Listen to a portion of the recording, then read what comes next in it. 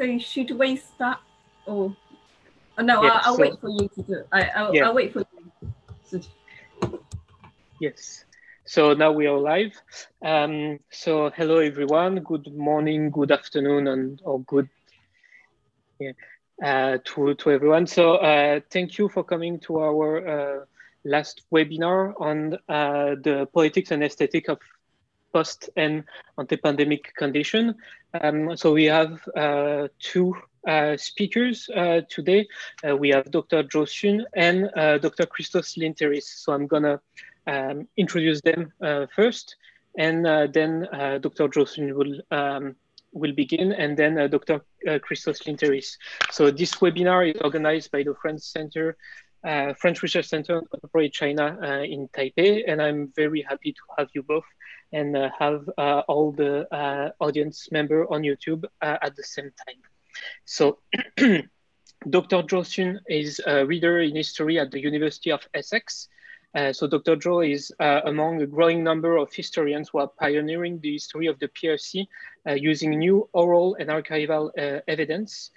She produced documentary and oral history works on the Great Famine in China.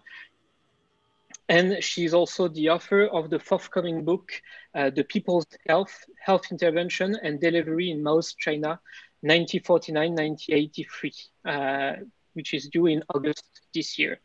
Using unseen archival sources from across China and extensive oral interviews with the participants at the expert and grassroots level, this book sets out to develop a nuanced understanding of the Chinese approach to health, exploring the process through which the PRC health system was conceived and the political context in which they were and could be evaluated. And our second speaker, Dr. Christos Lynteris, is a medical anthropologist, senior lecturer in social anthropology at the University of St. Andrews. His research focuses on the anthropological and historical examination of infectious disease epidemics, animal to human infection, medical visual culture, epidemiological epistemology, colonial medicine, global health, and epidemics as events posing an existential risk to humanity.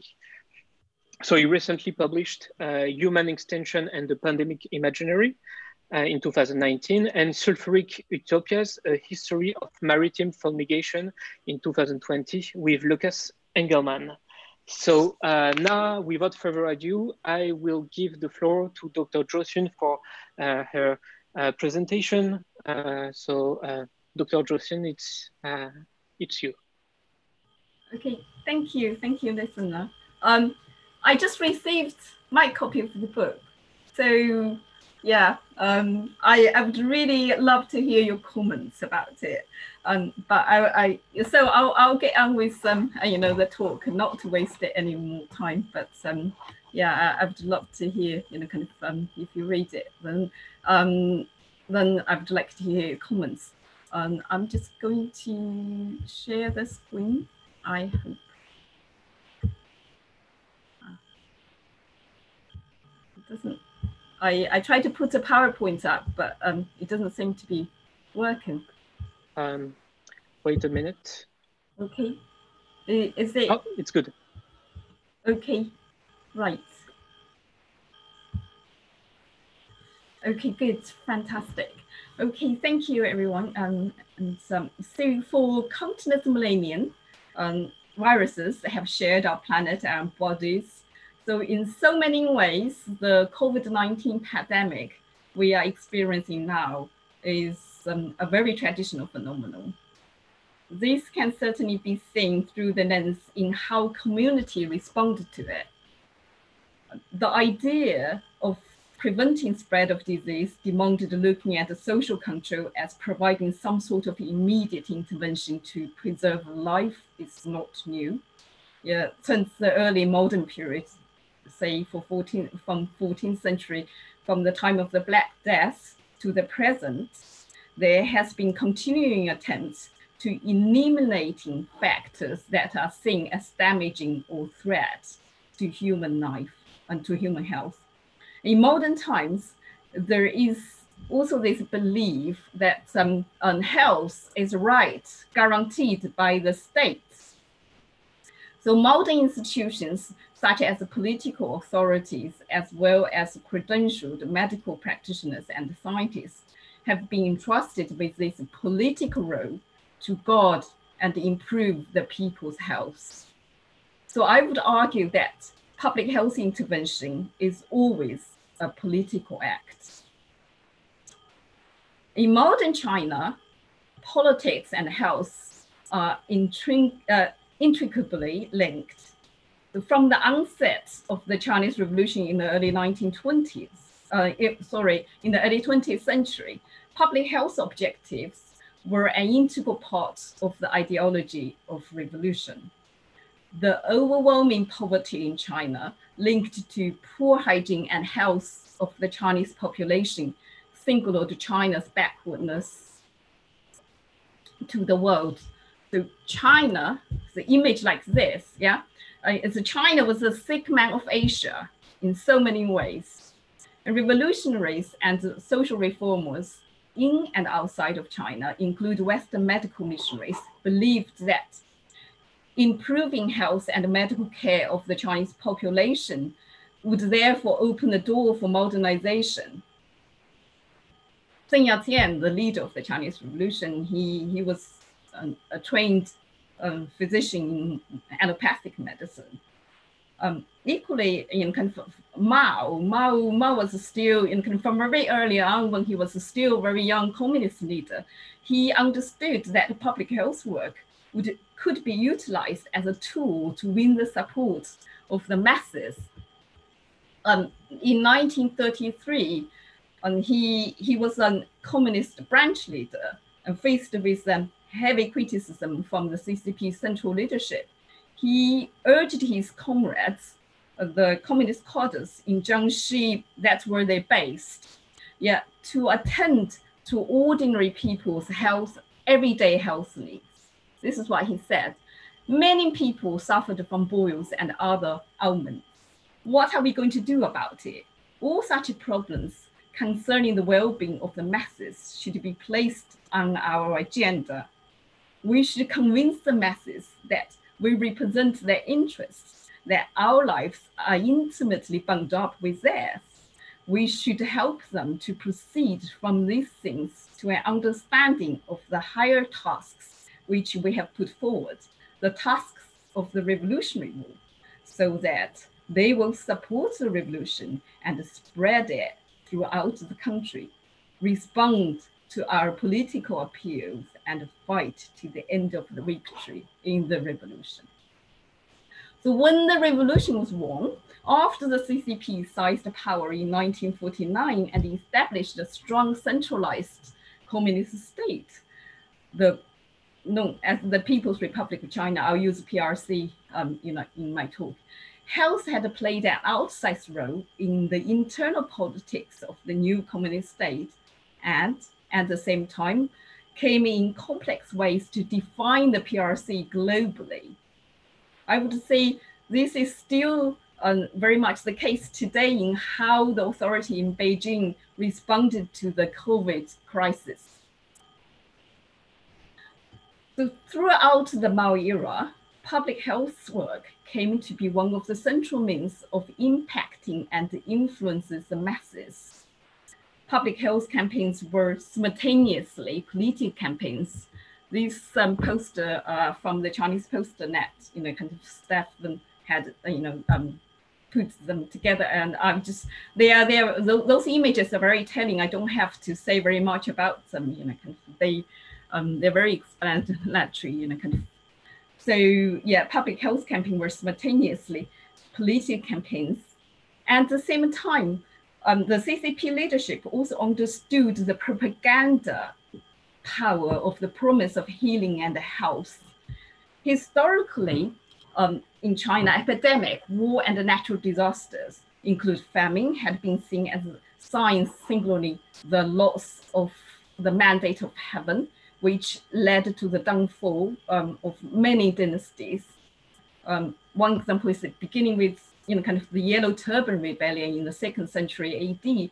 Almost all sectarian insurgents in Chinese history had involved some form of faith healing. The texts we received, tells us that the Zhou brother, who led the Yellow Turban Rebellion, they were faith healers. And so one of the strategies they used to draw the believer was, to perform healing through using charm water. Similarly, the Battle of the Red Cliff in 208 AD, 8 AD, and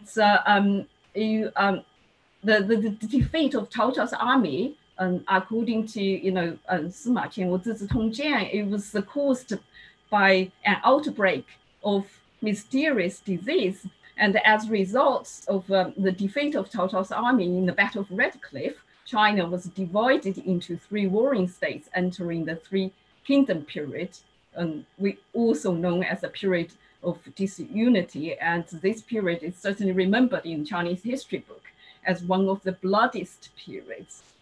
So you see, health, has always played very important role in sort of Chinese history.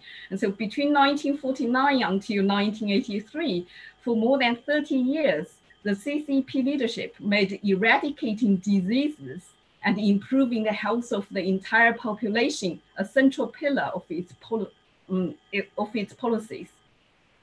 And the centerpiece of the PRC's public health campaign was the Anti-Schistosomiasis campaign, which was one of the the campaign I studied in great detail in my book. Okay, I'll just say a little bit about schistosomiasis, why schistosomiasis was such an important disease for the new communist state, to target. So schistosomiasis interrelated with the predominant agricultural way of life, especially for the rice-growing farmers in rural China. Schistosomiasis had been endemic in much of the rice-growing regions along and south of Yangtze River. And historically, the disease had evoked widespread fear in these regions.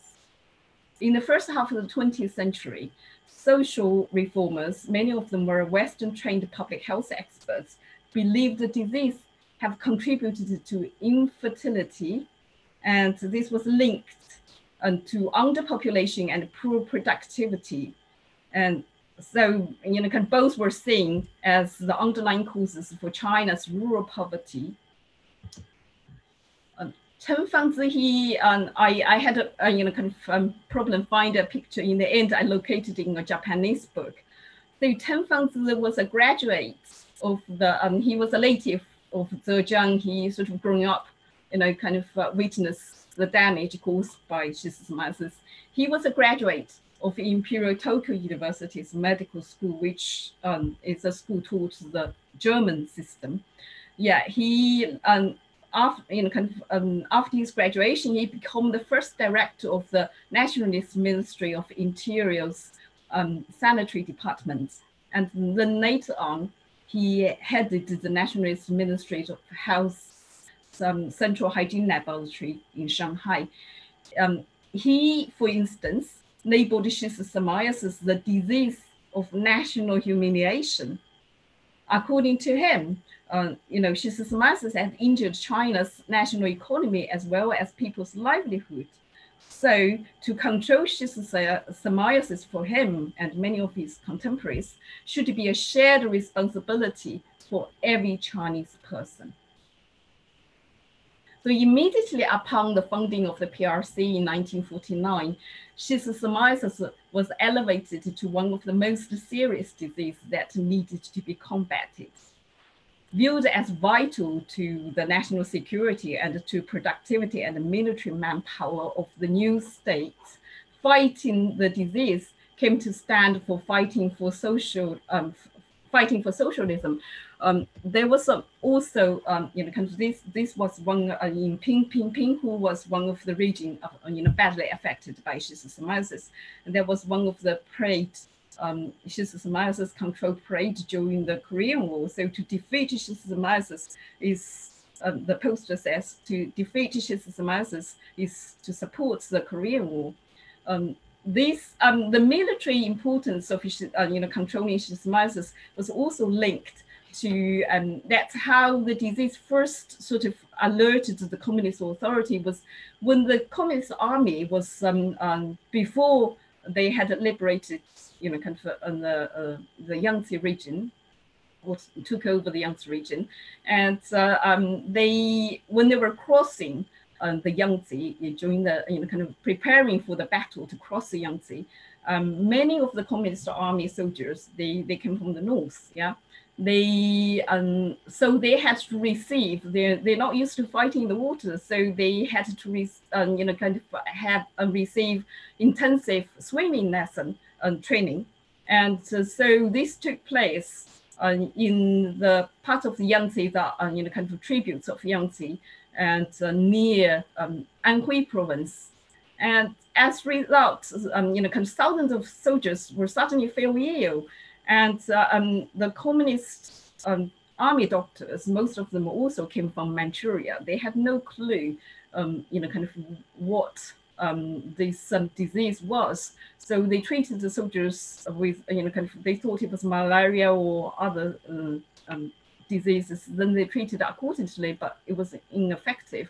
So eventually they engaged some local doctors, and immediately they were told this was a schistosomiasis.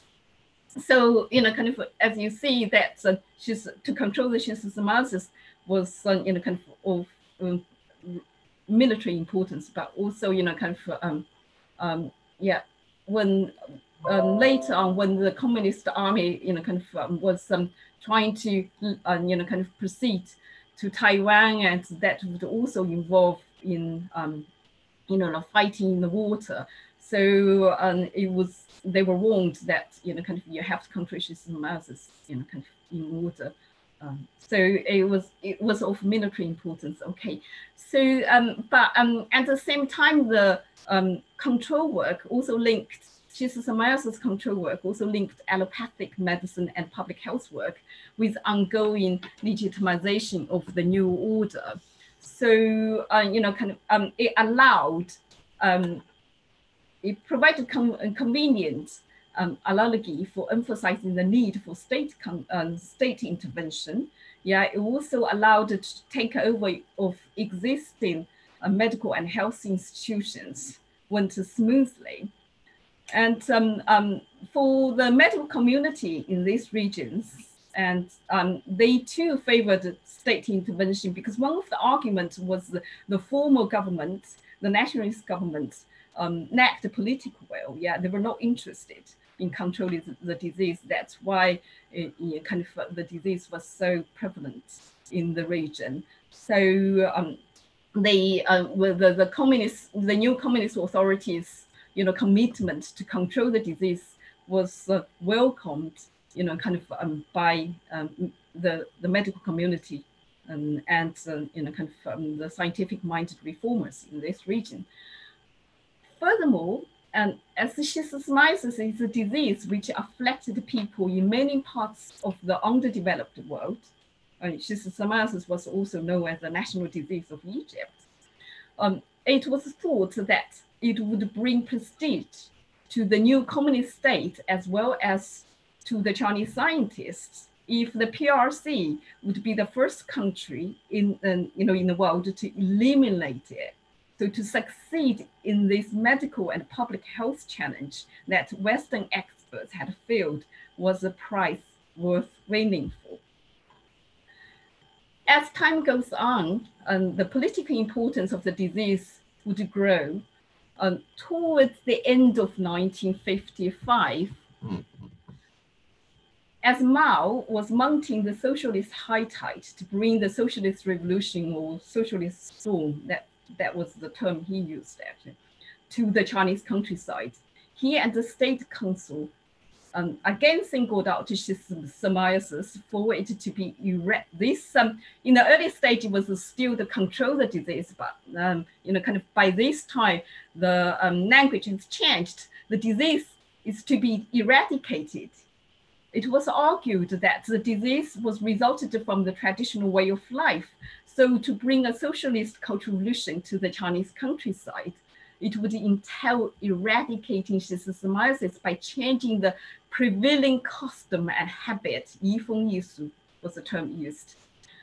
And the national goal was to eradicate in 7 years. And so instead of, ask the Ministry of Health to be in charge of the eradication program, Mao had put, Christos, he was the party boss of the eastern region, eastern China. He had no, experience in public health work. But since this is going to be a political undertaking, it didn't really matter. So Christos was put in charge of the program, and the first national conference on eradicating schistosomiasis was held. And at the conference, this is what Christos said: we must eradicate the disease within 7 years and transform rural villages into a disease-free socialist garden. Sorry, lost.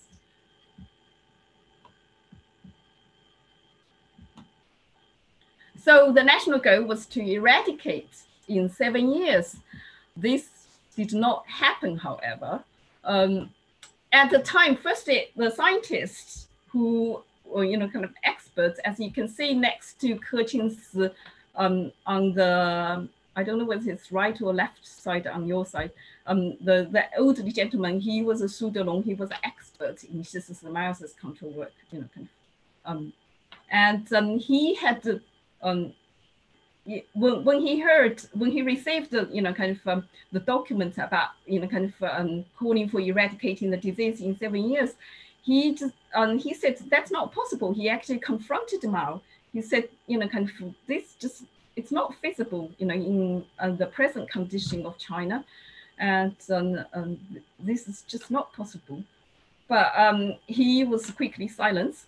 So later on, in 1957, he was labeled a rightist for, spreading what he called the fanning cold wind, yeah, 阴风, 刮阴风, to the campaign.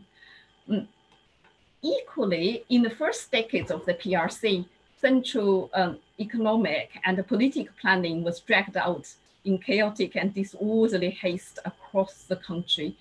As with many other aspects involved in centralization, the central authority's sense of urgency with regard to eradicating schistosomiasis caused the local responses to the complexity and the hasty implementation of such massive public health campaign to be fragmented.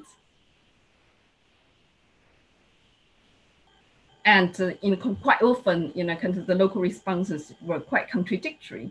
So the picture emerged from the ground up. I don't really have time to go into great detail, but in my book, I have written this extensively. So the picture emerged from the ground up is that as soon as they encountered the wide variety of human experiences of health, disease, and indeed changing politics, because the politics changes very quickly in this period of China as well, the great plans on paper were transformed into makeshift solutions that bore little or no resemblance to the original political project.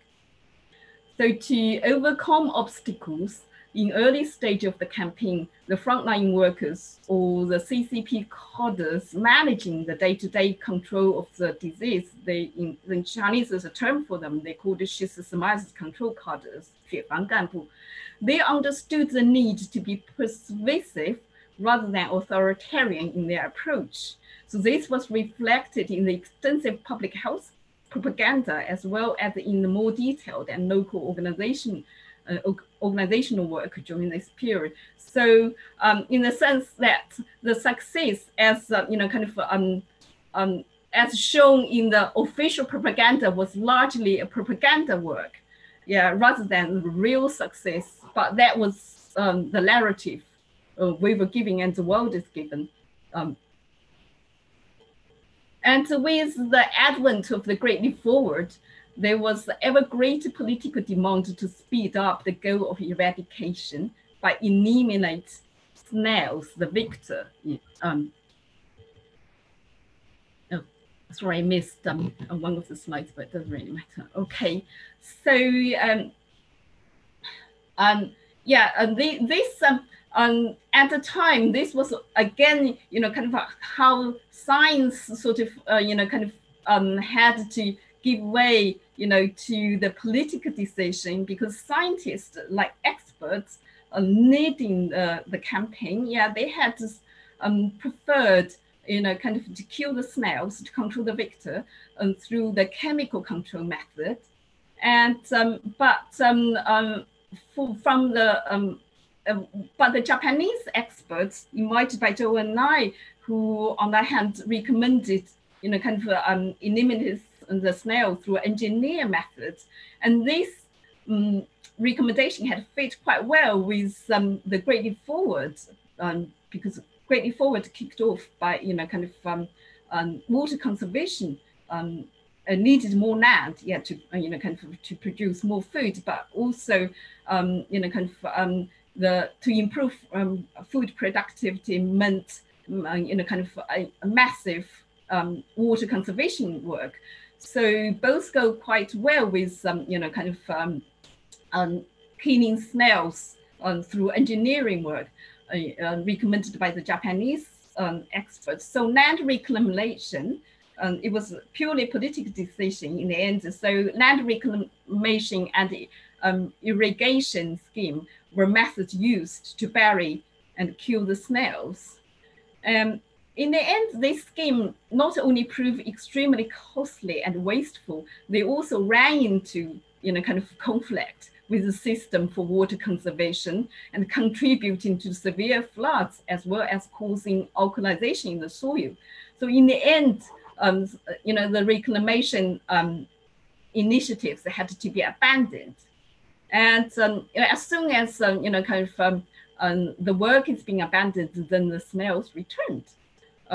And then, so, in desperation, then they switched back to killing the snail using, kind of chemical control methods, and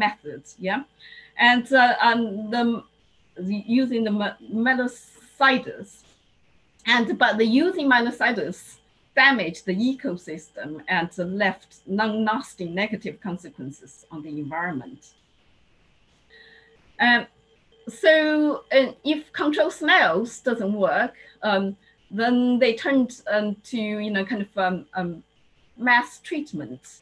So this period of kind of radical and rapid political changes also saw the intensification on the side of direct treatment through the application of the shorter courses of the highly toxic anatomy and Tata emic.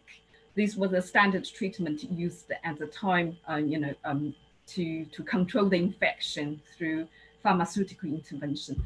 The standard treatment was 20 days, but since the Great Leap Forward, or the kind of the goal of eradication couldn't wait. So local kind of authorities in charge of the campaign on the local level, they reduced the treatment from kind of 20 days, first 20 days to 7 days, and then from 7 days to 3 days. And in Zhejiang province, they even reduced the treatment day to 2 days.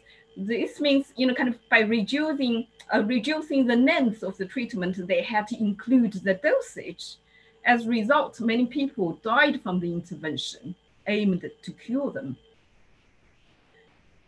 At the same time, the Utopia project of the Great Leap Forward aimed to transform the Chinese countryside into a communist paradise free of disease, subsequently led to the worst famine in history, which lasted for 4 years between 1958 and 1962 and claimed tens of millions of lives, as well as many animals.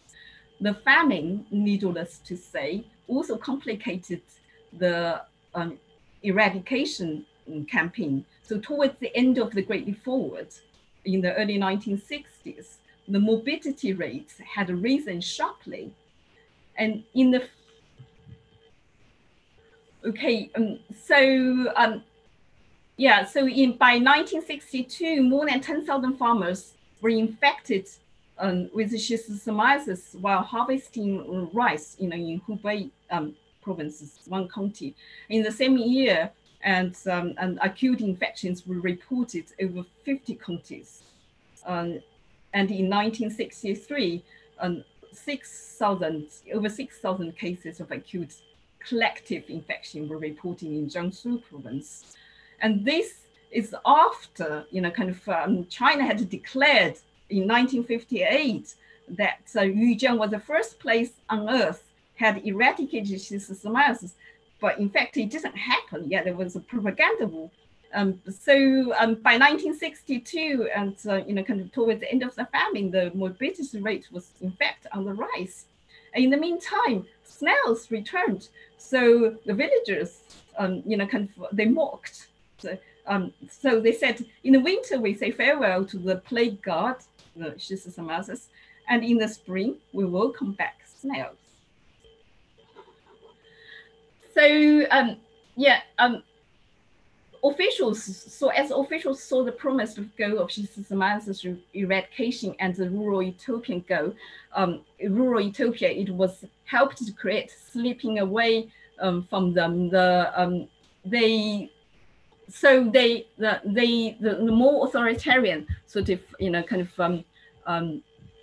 means of controlling the disease came into play, and as a result, there's lots of problems. Yeah, so they had to, and in 1963, and a national schistosomiasis control conference, they had no choice but had to address the failure. And Sun Yongjiu, he was the new party boss from Yuzheng County, which was the county in Jiangxi province, which had declared, successful in eradicating schistosomiasis. I have an entire chapter about how this was made up. The success was created. Yeah, and so he had to admit, the failure. Yeah, this. So he said, many schistosomiasis control cadres thought they had completed the historical mission, and they beat their guns and retreated. So in 1961, more than 2,000 meters of snail-infested land were found. In 1963, over 400 people were diagnosed with the disease, and with 24 severe cases. This had been there had been miscalculation of snail numbers in the previous year, so he, he was trying to, pass the bucket, to, his predecessors, yeah, and Wei Wenbo, he was at this stage he was in charge of the national campaign, and he had to, to sort of give overall evaluation of the failure of the campaign. So this is what he said at the end of the conference. Some places immediately claimed they had eradicated disease after a few days of shock work. That was the standard practice. So you do the shock work, and then you pass the test, and that's it. Whereas those responsible for verifying the result were too sloppy. As such, the estimates were often too high. Under pressure, 167 counties and municipalities hurried to declare near eradication.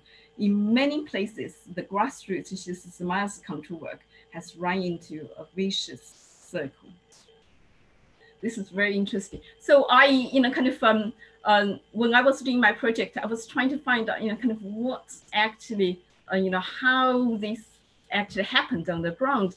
And one of so I, oh dear. Okay, I interviewed this, both the villagers and the local cadres who were in charge of the campaign in Hubei province. Yeah, and I thought I'd give you an example from Hubei province because it's relevant to today. And one of the villagers said, 20 of us were sent to kill snails covering 150 square meters. that's just not possible. It's completely fairy tale. Yeah. So obviously he was saying that, you know, they never really did work. It was just not possible. And another coder, he was in charge of the local, you know, kind of snail killing campaign, and it's very telling her, you know, her interview, and she said those figures were made up by coders who filled the forms. There is a local saying, figures produces coders, so you get promotion that way, yeah, by, you know, can produce astronomical figures, yes, figures of success. So snail killing campaign only lasted for a short while. Our superior knew that all along they had grown used to the practice of overestimates and forged figures. It's an open secret.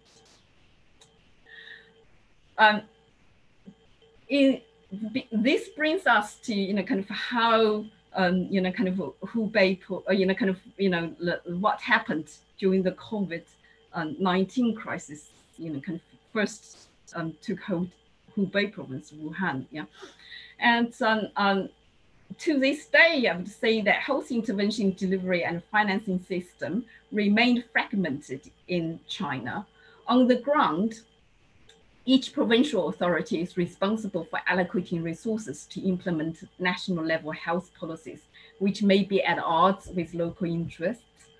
They often treat national policies as merely guidelines and are not obliged to implement them, whether due to lack of funding, resources, or local interests. That's always important, local interests. On the other hand, with their eyes fixed on more state subsidies and for the next opportunity for promotion, so, you know, kind of, yeah, the figures producing cutters, yeah, local authorities and officials are always more interested in showing their superior in Beijing how well any specific locality is doing in terms of health, rather than being seen as a problem. At the same time, even at the national level, health resources in China were managed by different sectors. Coordination between them has always been problematic. So in crisis situations, such as during the outbreak in Wuhan earlier this year, such fragmentation severely impeded crisis management.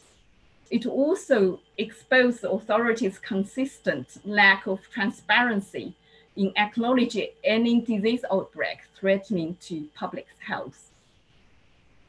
So I would argue that the early tragedy in Wuhan was much a man-made catastrophe as a biological one.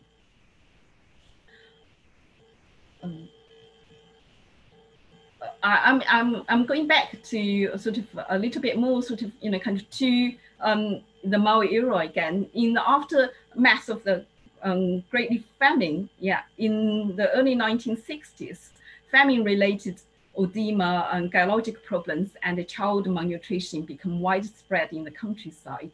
And unable to cope with the crisis, the PRC's rural health system literally collapsed. And the people by this time had, you know, kind of completely lost the trust in the Communist Party and in the state health system. So they turned back to local traditional practitioners, include witchcraft, and the exorcism was sort of become very widespread throughout the country. And it was from, you know, the these localized initiatives, or people also, you know, kind of took, you know, kind of things into their own hands. They had lots of local initiatives, yeah, and to provide, to take care of everyday health needs. And it was from these localized initiatives emerged the barefoot doctors. And to prove the infallibility of the Socialist Utopia project, Mao and the CCP leadership rebranded the barefoot doctors as Chairman Mao's revolutionary approach to healthcare and launched it as a nationwide program. This was their attempt, once again, to turn the masses into believers with the promise of health and healing. And came by the 1970s, the Barefoot Doctor program, or also known as the Chinese approach to health, become the public face of the PRC in its relationships with the first and the third world. And the PRC in leadership understood it globally, and they sold it to the WHO. And so the then director, the leaders of WHO, they felt strongly that this Chinese experience in successfully tackling, it was never really successful in China, as my book shows, but the story was sold, the successful narrative was sold. So this Chinese experience in successfully tackling health problem with limited financial, technological, and human resources should be promoted around the world.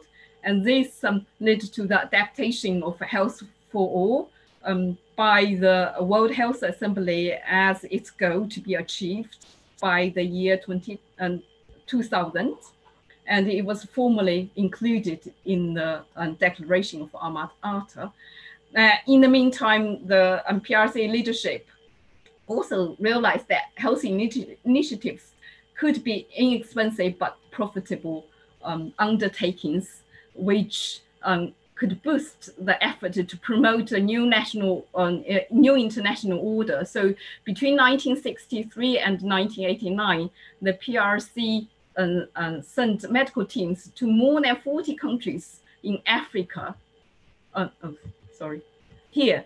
So these were the posters from the time. So the spread of friendship with the silver needle of acupuncture, and this was in Somalia, and during the New Year, and people danced and sing "The East is Red," and and they called the Chairman Mao our savior, who come to help us.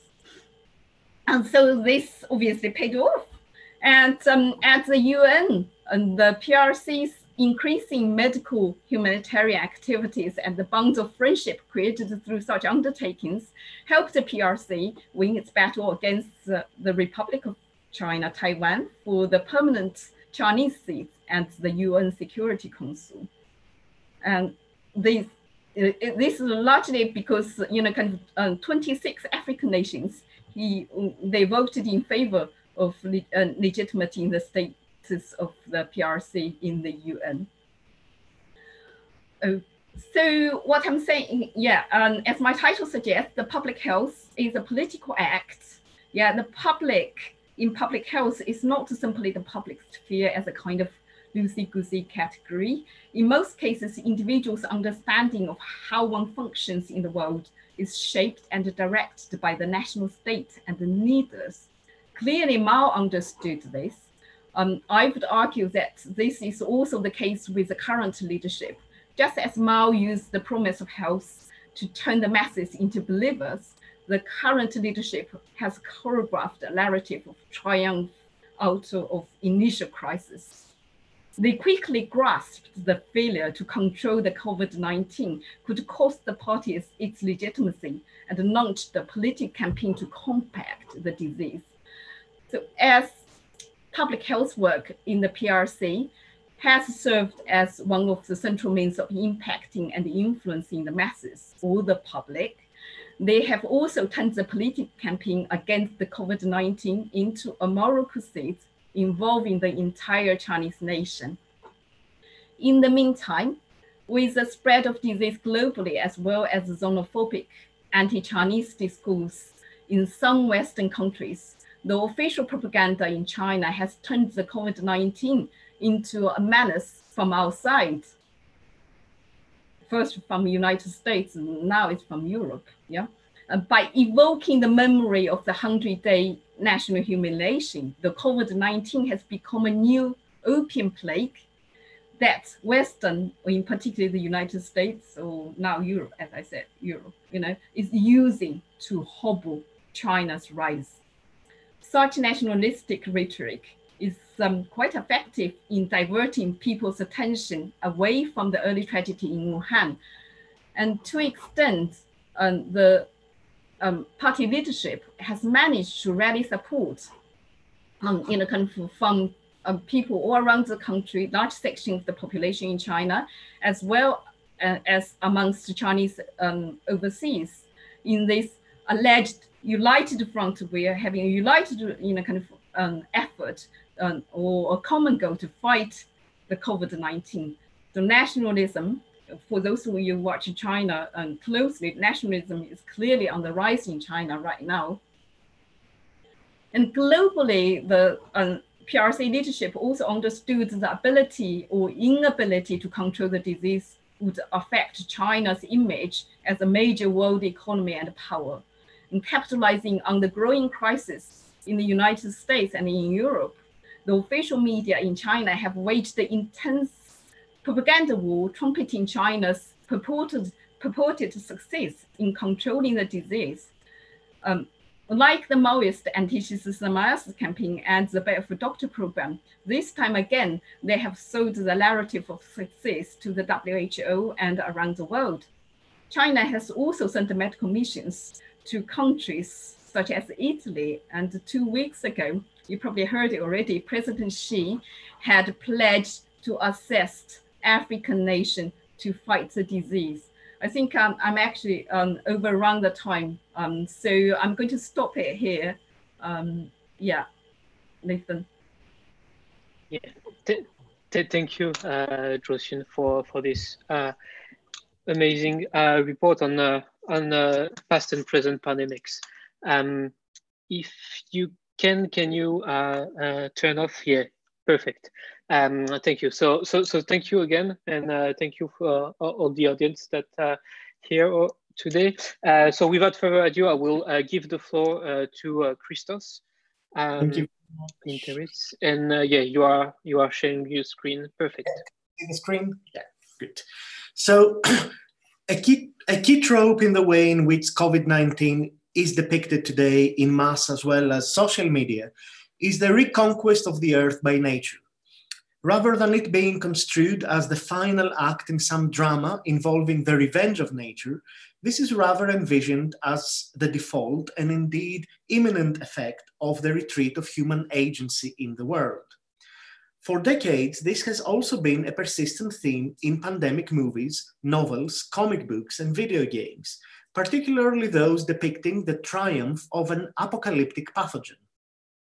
By contrast to representations of the time during an imaginary pandemic, which are usually those of anarchy and chaos, the representation of the post-pandemic world is one dominated by what we may call a pathetic anomie. In the iconic post-pandemic short story by T.C. Boyle, After the Plague, we read, "The rat race was over, the freeways were clear all the way to Sacramento, and the poor, dwindling, ravaged planet was suddenly big and mysterious again." When the protagonist of Boyle's short story eventually drives down from his mountain post, where he has survived the plague, what he finds is an accelerated process of rewilding. The local town, we read, looked now as if it had been deserted for decades. Weeds had begun to sprout up through invisible cracks in the pavement. Dust had settled over the idle gas pumps, and the windows of the main building were etched with grime. Though only a few months had passed since the outbreak, the world, in Boyle's words, already seemed primeval.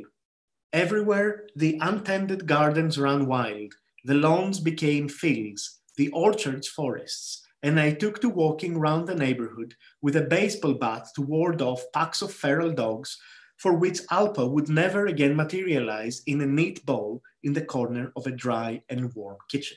End of quote. This image of nature hurrying up to reclaim the world, as if it had been held back by humanity for millennia and now managed to surge through like some gas under pressure, is a pervasive theme of post-pandemic narratives. The process of frenetic reclaiming of the urban terrain by nature in particular needs to be more precisely identified as a process through which the urban jungle reverts into a real one. The image is familiar to audiences of movies like I Am Legend, where in the iconic opening scene, Will Smith wanders through a savanna-like Manhattan, rife with thriving wildlife.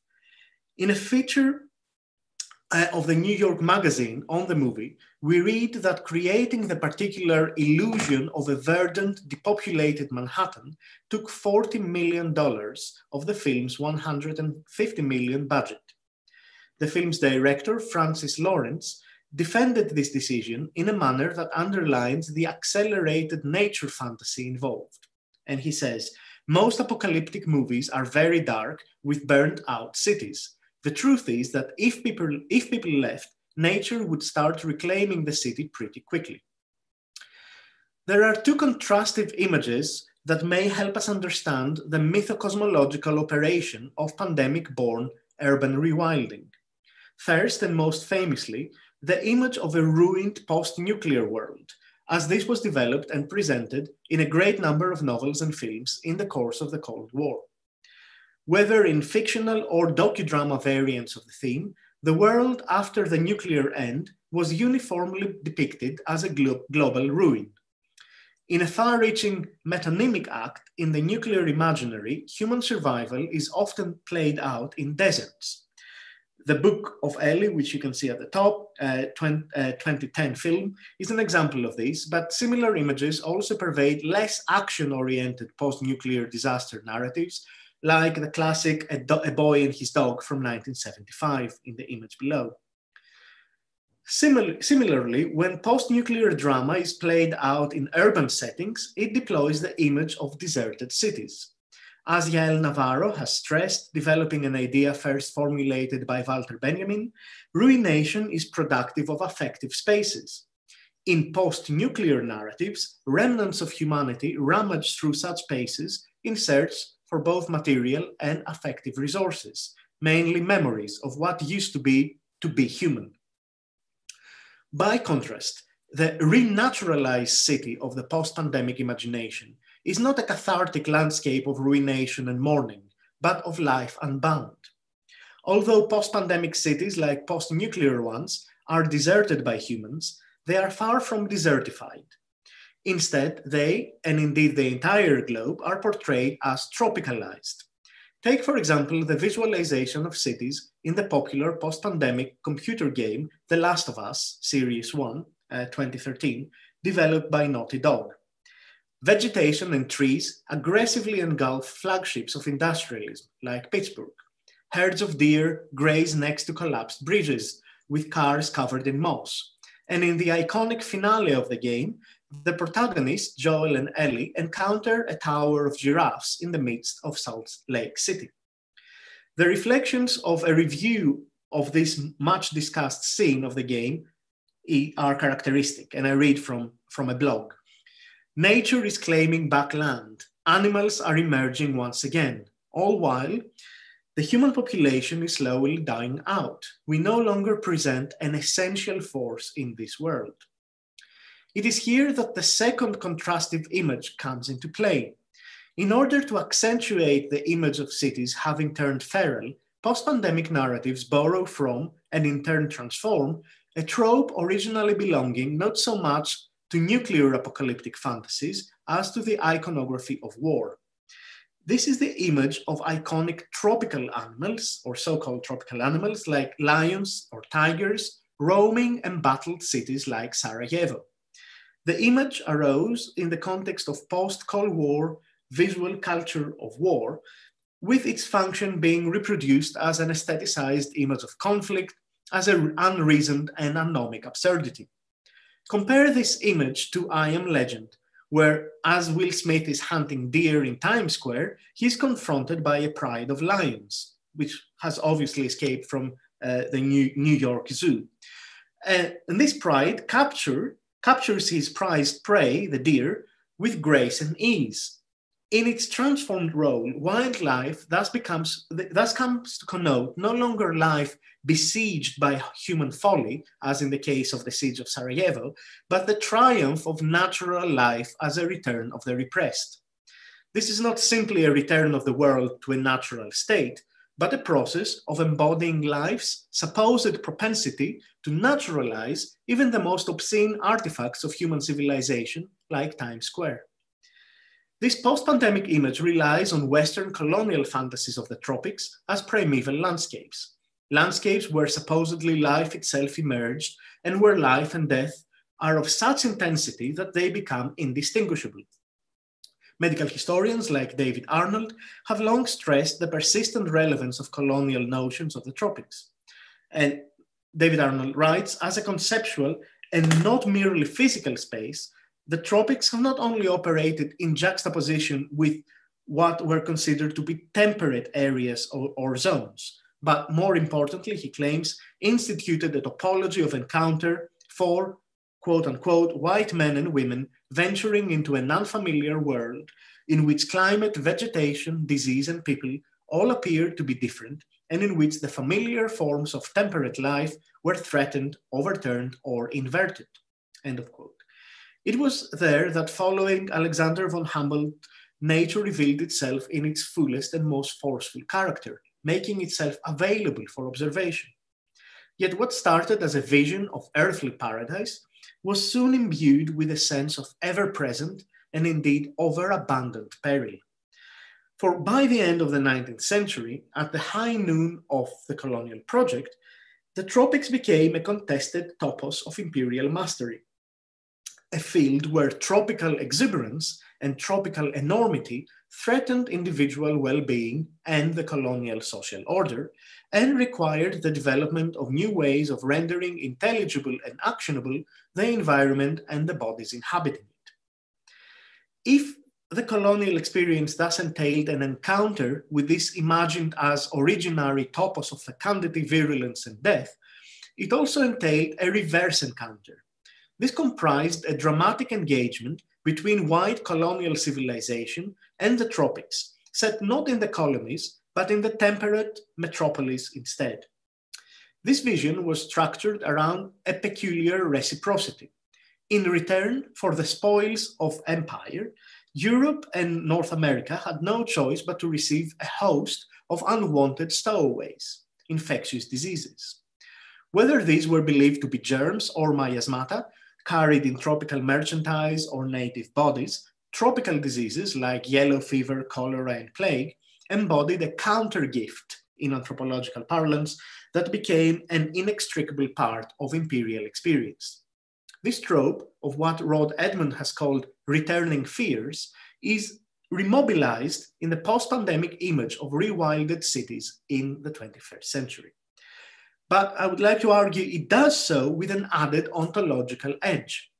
For the pandemic imaginary supplants this colonial medical geographical imagination with the notion that the so-called tropical virus, which is usually the prophesied agent of the so-called next pandemic, deriving as it does from the maximum of wilderness, does not simply bring a disease of tropical nature into the temperate zone, but rather renders the tropics into a universal ontological condition. Everything touched by the killer virus, with the exception of humans, and I will explain why, turns tropical. This metamorphosis is the result of the supposed propensity of the tropics, on the one hand, to bring about an irrepressible abundance, or indeed immanence of life, and on the other hand, to bring about the lapse of civilization, by leading to its stagnation, degeneration, and decay. Should we then consider this imaginary process of tropicalization as part of the mythocosmological variant that Deborah Danowski and Eduardo Viveros de Castro have identified as the return to wilderness? In their examination of different variants of the end of the world, the two authors, one a philosopher, the other an anthropologist, note the persistence of the mython of the Edenic world as a world without humans, what they call a pre-objective world of a pre-subjective humankind. In the case of the post-pandemic condition, while the Edenic realm is reinstituted as a universal condition on Earth, this is not a topology that excludes humans, but rather one that includes them, albeit denuded of their humanity. It is only through this inclusive exclusion that the planetary return of the repressed bars humans, not from Eden itself, but from the ecological utopia marked by the categorical merging of Eden and wilderness. While the entire world is transformed and indeed healed or rebalanced through this merging, humans continue to inhabit the world as a species apart. This is for the simple reason that in this newly rewilded world, humans themselves remain decisively unwild. For whereas in various films, novels, video games, etc., all plants and animals seem to be teeming with life and potential, in the imaginary post-pandemic world, humans appear to be completely devoid of an ability to adapt or re-emerge in any socially meaningful way. Sorry. It is instructive to compare this image to post-apocalyptic narratives that depict humanity's collapse into what may briefly be coined as a hybrid of savage and barbarian sociality. Nomadic hordes led by charismatic, if cruel, leaders engaging in pillage or obscene rituals in an excess of life in the midst of affective and often sexualized ruins.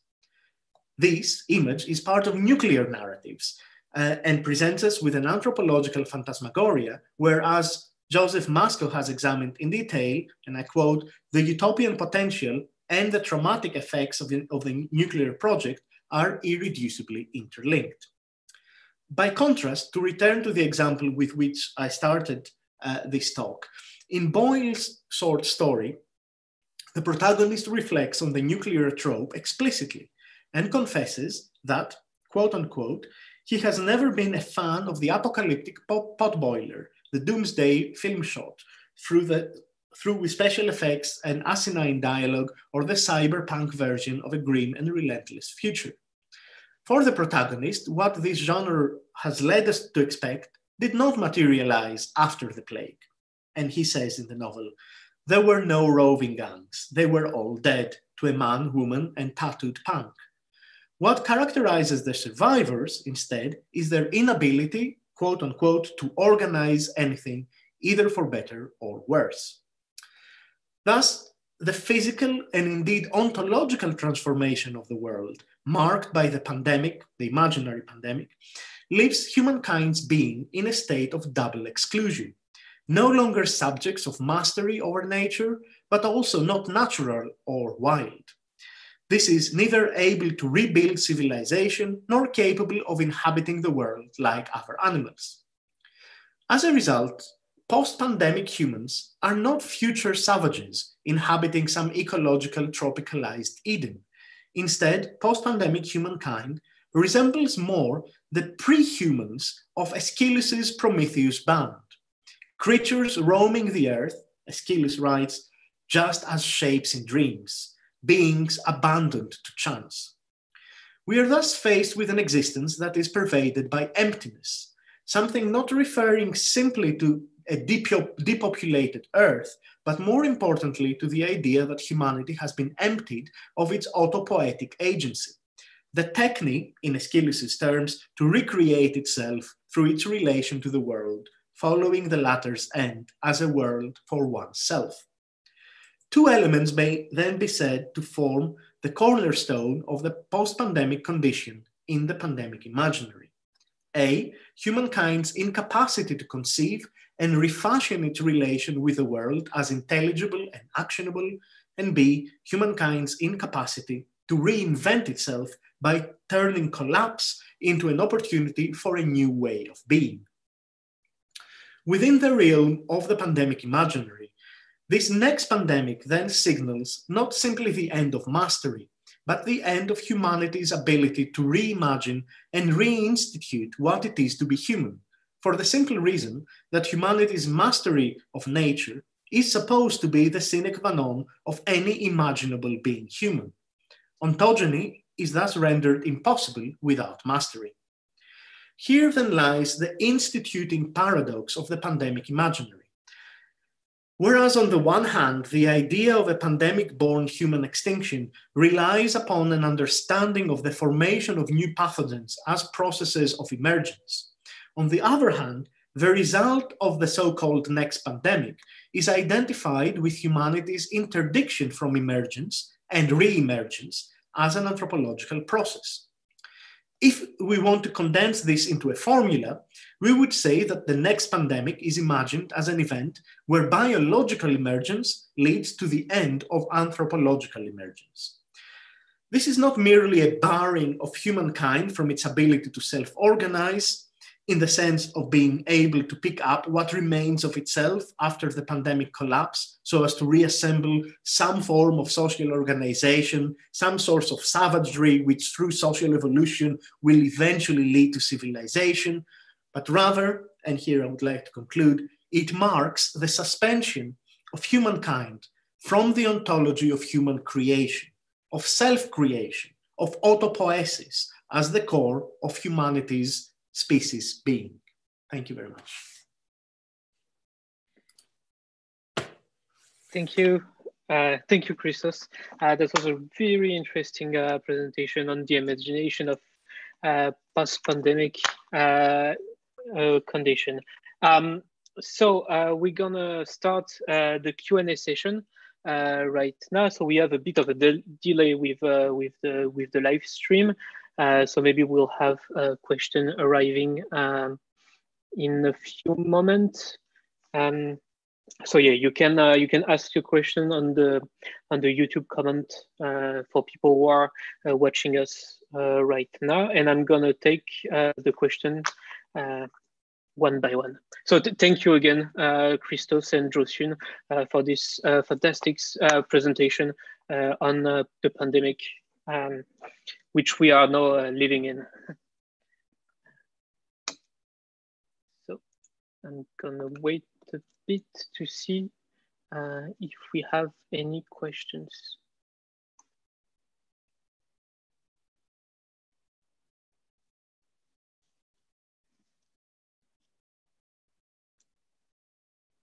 So we have a question for Zhou. Has the creation of CDCs in China meant a rupture with Maoism politicized health?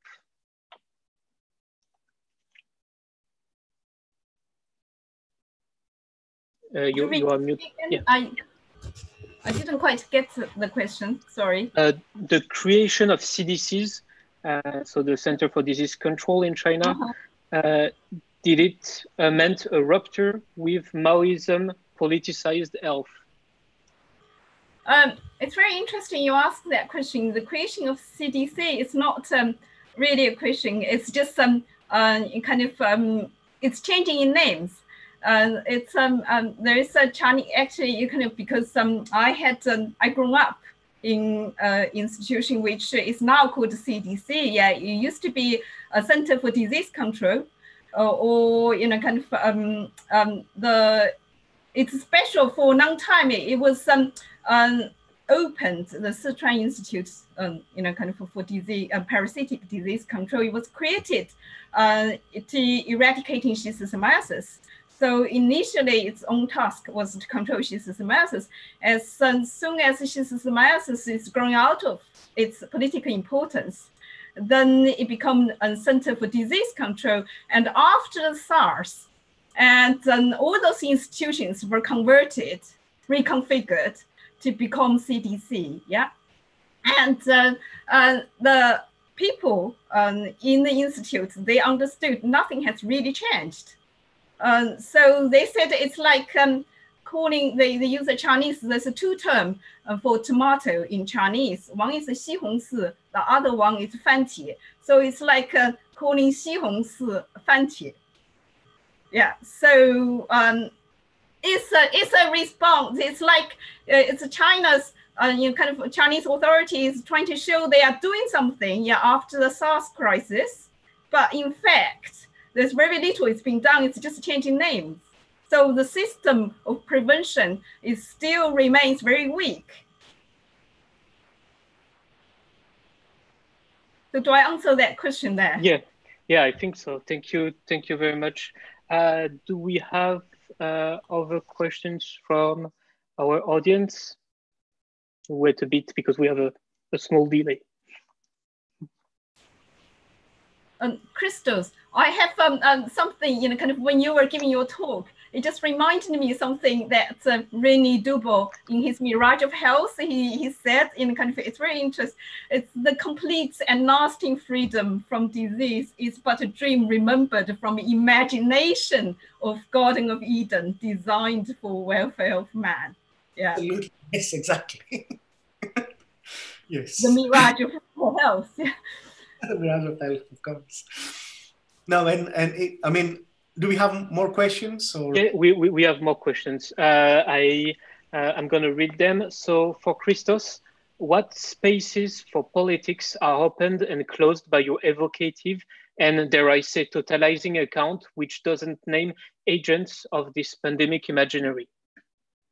Right. So, I mean, agents of the pandemic imaginary are mentioned in the book, but the whole idea of the book, which this is half a chapter, what I presented, is that the pandemic imaginary in itself is not bad or good. It's not simply closing or opening up political spaces. It is doing both. As far as it is part of an instituted imaginary, to use Castoriadis's terms, of course, it reproduces existing understandings of what humanity is, mainly a project for mastery, but it has also got an instituting potential, again, in Castoriadis's terms.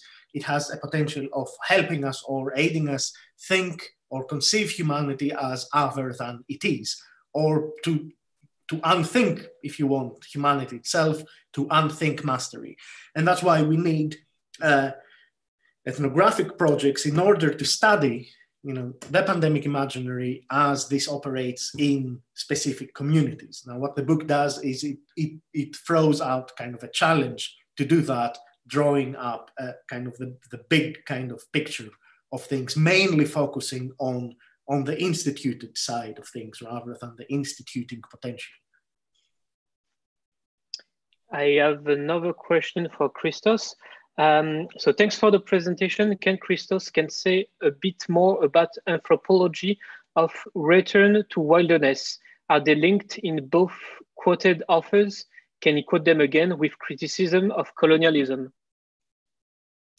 Right, so especially within the COVID-19, there has been quite a few anthropological works, blogs so far, of course, because it's been only 3-4 months, 5 months since people have started writing about this rewilding trope. Naganika Mathur, for example, has written a great blog piece for Somatosphere, where this trope of rewilding, of animals returning into the cities, is being problematized. And I think there is a growing number of anthropologists who are interested in the Anthropocene, but are also very, very cautious about this narrative as presented in the social media and mass media are engaged with. I'm not doing that work right now, so but I would highly recommend Naganika Mathur's Somatosphere piece. The tropicalization literature, I think David Arnold is the best source on this, on the tropics as a medicalized terrain.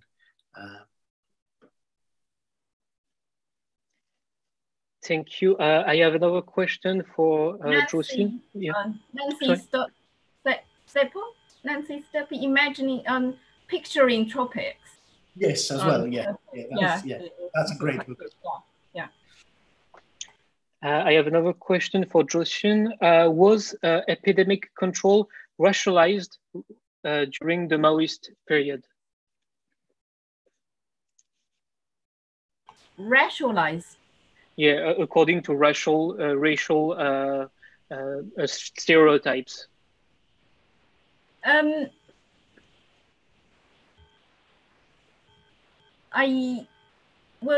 Yes, yeah. In the sense they continue the rhetoric, the discourse still is there, but it didn't really kind of play such an important role in the Chinese discourse during the Mao era. But certainly in the Republic period, there's lots of writings on kind of the different race has different disease. Yeah, the race and disease are kind of linked. So there is a categorization that in kind of in the Chinese scientific discourse or medical discourse. Eugenics, on the other hand, did play kind of it was important in throughout the Republican period, but also in the Maoist period as well. It was it's seen as positive. It's positive eugenics. Yeah, it's good for the health of the population. So I think kind of I don't think I have, I haven't done any sort of, kind of study on the Maoist period, so I can't really contribute to any more than sort of like this is quite general picture. Thank you. I think you responded very well to this question. I have another question. Thanks a lot for the presentations. I was wondering how Mr. Lynteris saw the growing fascination for ruins, rune porn, urbex within this history of post-pandemic condition. Sorry, can you repeat the question? Yeah, of course. How do you see the growing fascination for ruins? So urbex, for example, going to ruins and exploring ruins within your history of post-pandemic condition. Yes. So, I mean, the fascination, placing the post-pandemic condition, which is a minor theme, if you want, in catastrophic or apocalyptic, secular apocalyptic imaginations in the 20th and 21st century, by contrast to the nuclear end, let's say, within the context of ruination as a trope, as an apocalyptic trope, what we see again is that, and that's what I try to problematize in the book, is that whereas in the nuclear trope, for obvious reasons, we have ruins which are dead ruins, right? I mean, and they are populated by mutants or things like that in some films, but they're moribund or dead. In the post-pandemic video games like The Last of Us, which is now making a new big hit with number 2, has just come out a week ago, the ruins are repopulated by nature. So it's not an end, right? The ruin in the post-pandemic imaginary, in the books and the novels and the films, is not an end. It is the beginning for a new nature, right? And so I think that the visual artists are mainly drawing from Mayan ruins and ruins of kind of cities in kind of tropics again, or in the jungle. I think that's the reference there. And this again has a very deep colonial kind of history, a very troubled colonial history behind it. Why are we fascinated by these fallen civilizations? The colonial passion for these ruins was a very specific one. They weren't just past civilizations, they were failed civilizations, right? They were not contemplated in the same way as the colonial people were with the British or the French would contemplate the Parthenon, right? As a model, for Le Corbusier or for modernism. No, the Mayan ruins are not a model for anything. They're just, they're beautiful to look at, but a bit nauseating as well. And, they have a lesson. It's a cautionary tale of what, a failed or a wrong path to civilization entails, right? So it's a very, very specific context where from these images of kind of a ruined but verdant Manhattan comes from. Thank you. I don't see any more. There's no more question for now. Maybe I'll ask a question for Josephine myself. Do you think the figure of the whistleblower right now in China is going to give a new meaning to public health? The figure of the whistleblower. Sorry. The whistleblower, like for example, Dr. Lee or Dr. Lee, like that. Is that a new model for public health? Yeah, this is very interesting. It's like I would say he's the new Lei Feng, yeah, yeah. In this moral crusade, kind of he was a victim, yeah, of the crisis, and now they have kind of turned him into a hero, a martyr, yeah, and so he is no longer an individual, a victim. He is the hero of this political campaign, yeah, and so kind of by this way that you can it's ways of kind of turning into sort of humanize the campaign, yeah, so people can identify, can empathize, and can and then they can they start seeing themselves, you know, kind of as can contribute, has a part to play. So they can also become a hero in this war against the disease. And I mean, kind of, I use Lei Feng, but, you know, kind of in the sense that I see, I don't know whether anyone has watched this film, Kumu Fengchun. It's about the Schistosomiasis campaign. Yeah, and there were individuals, the heroine, and you know, she was invented. Even they got her name wrong. Yeah, but it didn't really matter because she represented the mass, not the individual. So when you go to those endemic regions and when you visit Schistosomiasis control museums, you suddenly realize I kind of it don't to me that every village they say that Kumeizi came from their village. Yeah, this is the way that you know, kind of people identify themselves with the campaign. So they start seeing themselves as the heroes. Does that sort of answer your question? Yeah. That's very interesting. Yeah, a very interesting comparison. I have another question. So can both speakers imagine a dialogue between their two presentations? Is there a space for post-pandemic imaginations within Chinese cultural production? Interesting. Christos, I'll let you start first. Yeah, it's interesting. I haven't thought about that. I mean, I was watching this film. I can't remember the name of it. Now you may assume the big production where the sun is going to destroy Earth, and then Earth has to become a spaceship and move further away in space. Have you watched that film?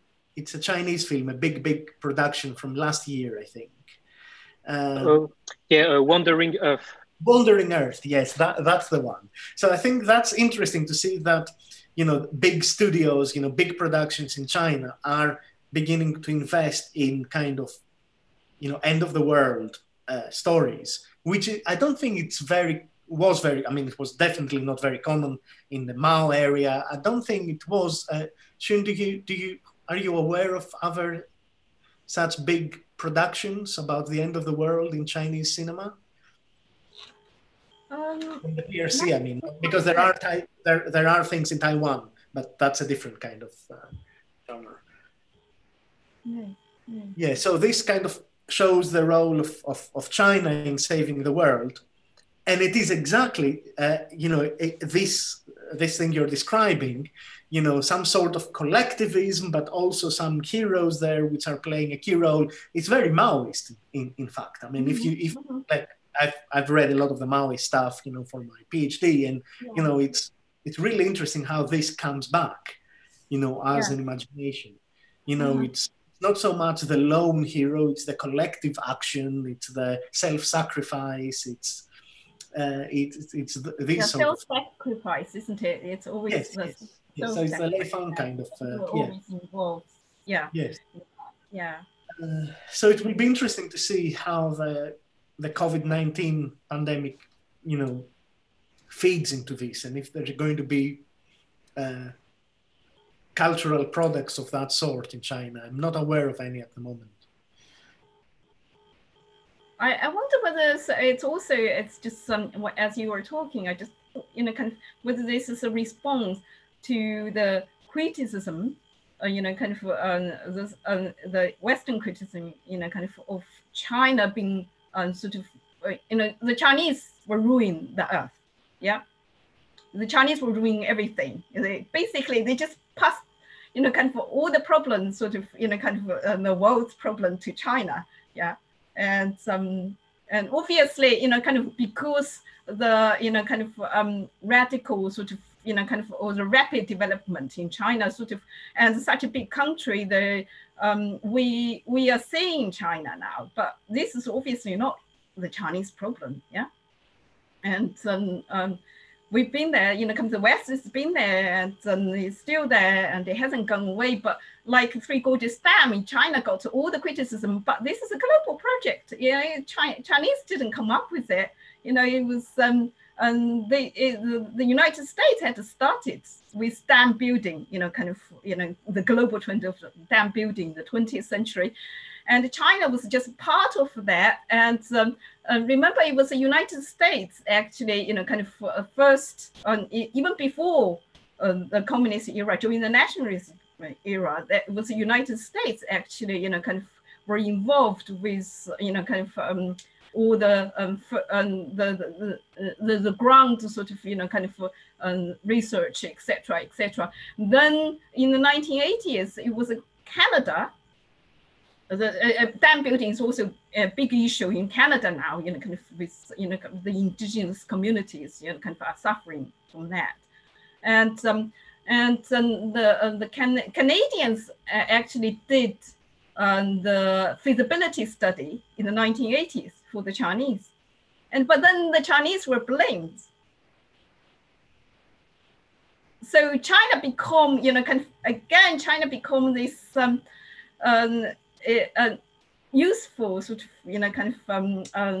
the metaphorical sort of, like you can trash everything, you can put all the trash onto China. It was the Chinese were the problem, yeah. No, I think there might be some kind of a reaction towards that, we are doing something, we are not. No, the COVID-19 narrative, especially from the USA, is so xenophobic that, of course, it will elicit responses. Obviously that historically, China, the Chinatown, for example, or the manners, for spreading, public health manners, this is well documented. So immediately sort of jump at people, it was the Chinese, dirty Chinese, I have another question that just appeared for Christos. I noticed a dialectic in the pandemic imaginary between the apocalyptical imagination and the utopian one, based on the assumptions that the pandemic is revealing. The question is not finished, sorry. Okay, so yes, in the book, I actually argue against an apocalyptic reading of the next pandemic. It's a very complex question to cover over Zoom, but I think there is a different temporality involved, at least, strictly speaking. As far as utopia is concerned, I guess it depends on your stance. So if someone is for the rejuvenation of nature and the demise of humankind, then this, yes, of course, it's utopian. But utopian in a human sense, no, it's not, right? And this is the, something that is interesting because, I think that COVID-19 may be changing things because we are seeing some utopian thinking emerging during it. It's still too early to be sure about this, but it could change the way in which you think about pandemics eventually. Thank you. So we don't have any more questions, and it's almost time for us to close this webinar. So again, thank you, Josephine. Thank you, Christos, for these wonderful presentations. We learned a lot about